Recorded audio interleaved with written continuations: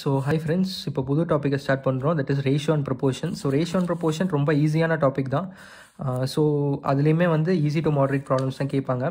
சரி, okay, first இதெல்லாம் வந்து பார்த்துட்டு போயிடலாம். ஏன்னா இதில் ரிலேட்டடாகவும் நிறைய ப்ராப்ளம்ஸ் கேட்டிருக்காங்க. ஸோ எல்லாத்துக்கும் தெரியும், இது வந்து is2 அப்படின்னு சொல்லுவாங்க. ஸோ 3:4, ஓகேவா? அதே மாதிரி ரேஷியோ வந்து 3:4.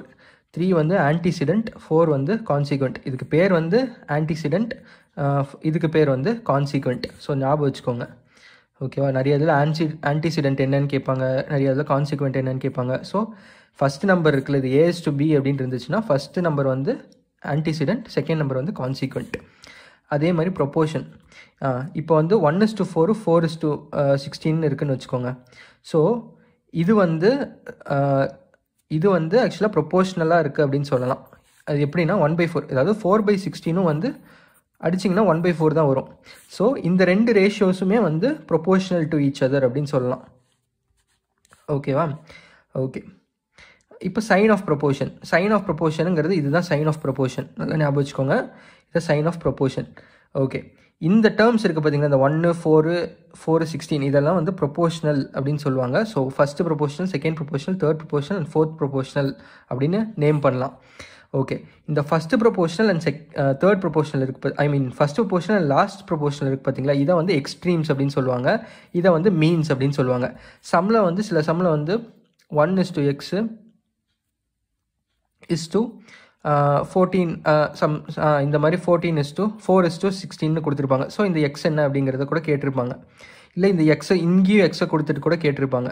ஸோ அந்த மாதிரி நிறைய ப்ராப்ளம்ஸ் வரும். ஸோ அதுக்கு இதை வந்து நம்ம தெரிஞ்சு வச்சுக்கணும். ஃபஸ்ட் அண்ட் அந்த லாஸ்ட், இந்த எக்ஸ்ட்ரீமில் இருக்கிறதெல்லாம் வந்து எக்ஸ்ட்ரீம்ஸ் அப்படின்னு சொல்லுவாங்க, நடுவில் இருக்கிற ரெண்டை வந்து மீன்ஸ் அப்படின்னு சொல்லுவாங்க, ஓகேவா?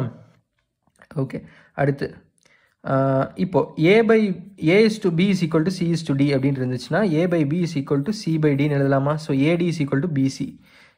ஸோ இதுதான் வந்து இங்கே கொடுத்துருக்காங்க, ஓகே. அதே மாதிரி AD வந்து இங்கே இந்த மாதிரி ஒரு ரேஷியோ கொடுத்து AD கண்டுபிடிக்க சொன்னாங்கன்னா இந்த இதை ஞாபகம் வச்சுக்கோங்க, A/B into B/C into C/D, இது மூணுத்தையும் மல்டிப்ளை பண்ணுங்கள். ஸோ மல்டிப்ளை பண்ணால் A/D நமக்கு கிடச்சிருமா? ஓகே, இப்போ A/C வேணும் அப்படின்னா A/B into B/C நம்ம போட்டோம்னா A/C கிடச்சிரும், B கேன்சல் ஆகி. ஸோ இதுதான் வந்து நோட் பண்ணிக்கோங்க, ஓகே. இப்போ A:B ஒன்று இருக்குது, அதே மாதிரி B:Cன்னு இருக்குது, ஓகேவா? இது எப்படி எழுதலாம்? A/B is equal to B/Cன்னு எழுதலாமா? So AC is equal to B² வருமா? So B is equal to √AC அப்படின்னு எழுதலாமா?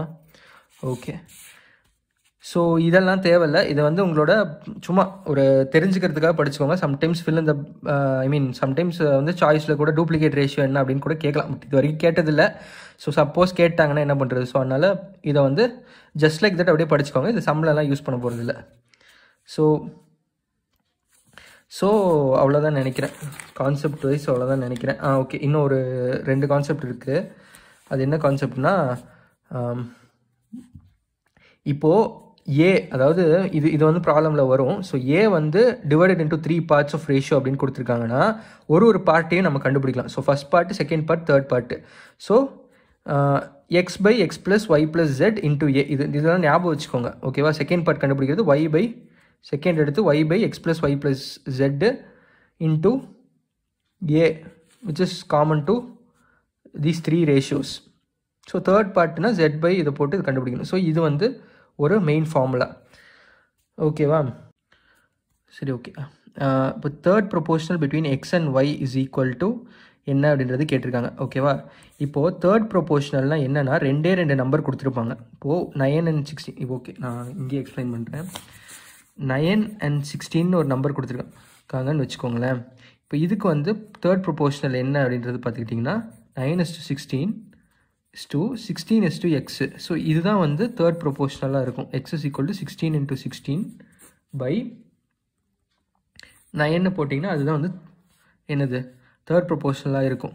நான் ஒரு உதாரணத்துக்கு சொல்கிறேன், ஓகேவா? இருக்குது x is to y இப்படி இருக்குன்னா y is to zன்னு வச்சுக்கலாம். So z is equal to y² x, okay, y² x, ஓகேவா? ஸோ இதை தான் இங்கே கொடுத்துருக்காங்க, ஓகே. அதே மாதிரி ஃபோர்த் ப்ரொபோர்ஷனல் அப்படின்னு கேட்டாங்கன்னா, ஸோ ஒரு 9, 27, ஸோ 1 ஓகே 1 3a 5a ஓகேவா. இதுக்கு வந்து ஃபோர்த் ப்ரொபோஷனல் என்ன அப்படின்றது கேட்டிருக்காங்கன்னு வச்சுக்கோங்களேன் 3 நம்பருக்கு. ஸோ நம்ம என்னென்னு எழுதலாம்னா 1:3 5:xன்னு எழுதலாம். So x is equal to so 1/3 is equal to 5/x. So x is equal to 15 அப்படின்னு வரும்.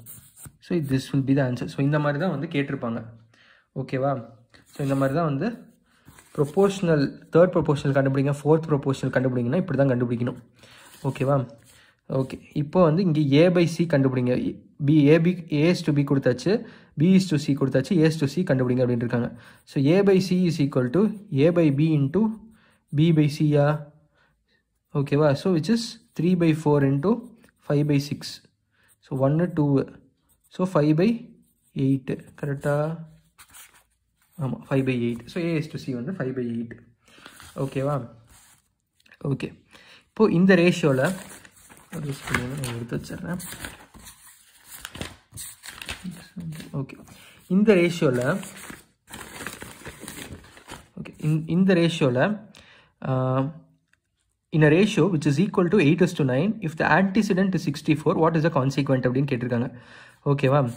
ஓகே இதுதான் நான் என்ன சொன்னேன் ஆல்ரெடி x/yன்ற மாதிரி ஒரு ரேஷியோ இருந்துச்சுன்னா a வந்து ஆன்டிசிடென்ட் y வந்து கான்சிக்வெண்ட் இல்லையா. ஸோ இதில் வந்து ஆன்டிசிடென்ட் வந்து a, ஸோ கான்சிக்வெண்ட் வந்து 9 ஓகேவா. நமக்கு வந்து கான்சிக்வெண்ட் ஆன்டிசிடென்ட் கொடுத்தாச்சு ஓகேவா. கான்சிக்வெண்ட் தான் என்ன அப்படின்றது கண்டுபிடிக்க சொல்லியிருக்காங்க.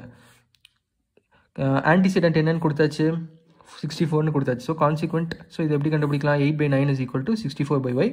ஸோ y இந்த சைட் கொண்டு வந்தீங்கன்னா 64 into 9/8 which is 72. Okay, find 3 numbers in the ratio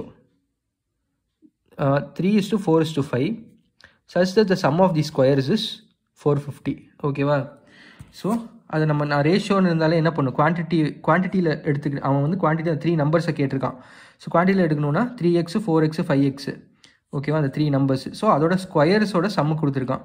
so 3x², 4x², அதாவது 3x the whole squared, அதுக்கப்புறம் 4x of whole squared, அதுக்கப்புறம் 5x of whole squared. So which is 450. So இது 9 squared ஆகிடும், 16 squared ஆகிடும், 25x squared ஆகிடும் which is equal to 450 ஓகேவா. So இங்கே போட்டிருப்பேன் ஓகேவா. ஸோ இதை வச்சு நம்ம x கண்டுபிடிச்சிடலாமா. ஸோ டோட்டலாக ஆட் பண்ணிங்கன்னா 50x² வரும் which is equal to 450.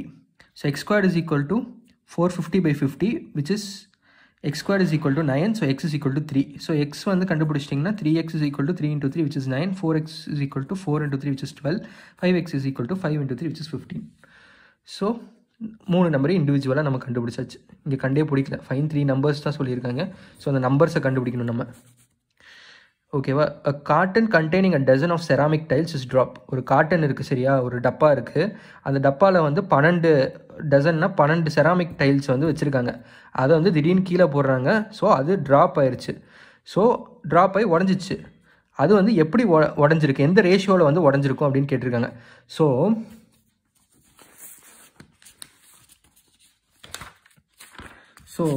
Okay இங்கேயே நான் எக்ஸ்பிளைன் பண்ணுறேன். இங்கே வந்து சாய்ஸ் கொடுத்துருக்கணும், அவங்க கொடுக்கல சரியா. ஸோ சாய்ஸ் இருந்தால் தான் இதுக்கு ஆன்சர் பண்ண முடியும். இப்போ இந்த ரேஷியோஸ் வந்து எப்படி இருந்தாலும் 12ன்னு சொல்லிட்டாங்க. ஸோ ரேஷியோ வந்து ப்ரோக் ஆகிருக்கிற ரேஷியோ வந்து எப்படி இருந்தாலும் அந்த 12 டிவைட் பண்ணுற ஒரு நம்பராக தான் இருக்கணும் ஓகேவா. ஸோ இது ரெண்டுத்தையுமே பாருங்கள் 2:1. 2:1 என்னது 3, ரெண்டுத்தையும் ஆட் பண்ணிங்கன்னா 3 which divides 12. 3:1 என்ன 3 + 1 4. ஸோ 4 வந்து divides 12.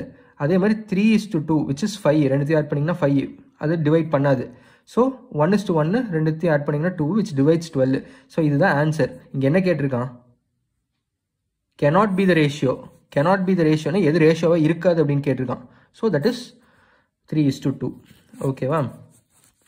ஓகே அடுத்து the monthly salary of A, B and C in the proportion. ஏபிசியோட monthly salary வந்து ப்ரொபோர்ஷனில் இருக்குது. ஸோ இருந்துச்சுன்னா அதை குவான்டிட்டியாக மாற்றணும்னா 3x 4x 6xன்னு மாற்றிக்கலாம். சியோட மந்த்லி சேலரி கொடுத்துட்டாங்க. So 6x is equal to 2400 கொடுத்தாச்சு. Okay 6x is equal to more than 2400 more than A. So 2000 C is equal to 2400 plus ஏன்னு வரும் ஓகேவா. ஸோ இது எப்படி எழுதலாம், C 6xன்னு நம்ம வச்சுருக்கோம். So is equal to 2400 plus A என்ன 3x. ஸோ டிவைட் பண்ணிங்கன்னா 3x = 800 வரும். ஸோ பி சேலரி வந்து 4x. ஸோ எக்ஸ் கண்டுபிடிச்சாச்சுன்னா அதை சப்ஸ்டியூட் பண்ணுங்கள். 4x எக்ஸை சப்ஸ்டியூட் பண்ணிங்கன்னா ஆன்சர் என்ன வருதோ அதுதான் வரும். ஓகேவா? ஸோ இதுதான்.